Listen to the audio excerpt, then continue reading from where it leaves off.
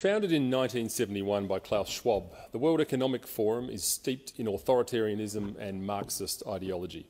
It's an ideology which is creeping into governments across the world. To quote Schwab himself when speaking about the Canadian Parliament, "We penetrate the cabinets. I know that half this cabinet, even more than half, are actually young global leaders of the World Economic Forum. It's true in Argentina, it's true in France, now with the president who is a young global leader," end quote. The World Economic Forum promotes globalist issues such as climate change, so-called systemic racism and sexism, and creating an online digital identity. However, closer inspection reveals the World Economic Forum is an anti-capitalist, anti-free market organisation that seeks to subvert Western values and political processes. And they are very organised and very well funded.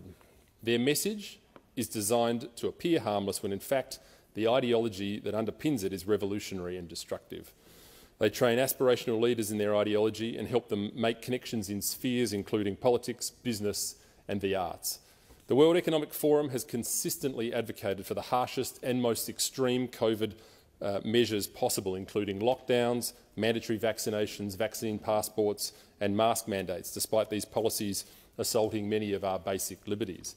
At the centre of the World Economic Forum's ideology is stakeholder capitalism. Essentially, this is a theory that traditional free market capitalism ignores the dangers posed by climate change, and so the government must enforce restrictive policies to save the environment, even if that means less wealth. Why then are the forum's criticisms of capitalism always directed at Western nations rather than the great polluters such as China and India? The forum believes that your freedoms should be minimised to prevent the imminent climate catastrophe, the one that's coming for 10 years and the last 50 years, by the way. The central theme of the World Economic Forum's material is what they call the Great Reset, which is Klaus Schwab's term for the opportunity the pandemic has presented to reimagine and reinvent the economic policies of the West. The term comes from Schwab directly himself with his 2020 book entitled The Great Reset.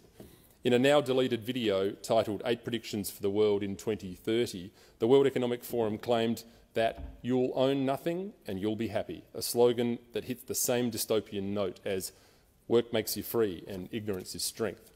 You don't have to be a political philosopher to figure out that if you own nothing, the state owns everything. There's a word for this. It's called communism. The World Economic Forum and its affiliates shamelessly promote the abolition of private property, a central facet of Karl Marx's demented utopian ideology which led to the deaths of tens of millions of people worldwide in the 20th century. To quote Margaret Thatcher, quote, "Communism never sleeps, never changes its objectives, and nor should we."